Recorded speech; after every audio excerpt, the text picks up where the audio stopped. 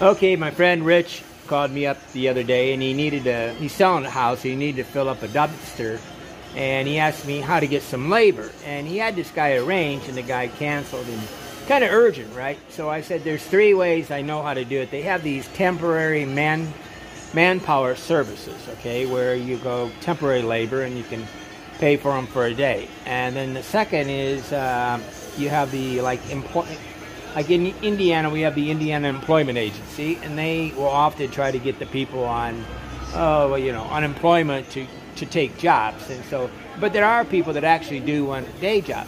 The third way is to call up churches and ask them to, if they know anybody, or you can do these missions, right? You can pull up in front of a mission and grab a couple guys for the day. Okay, but those are the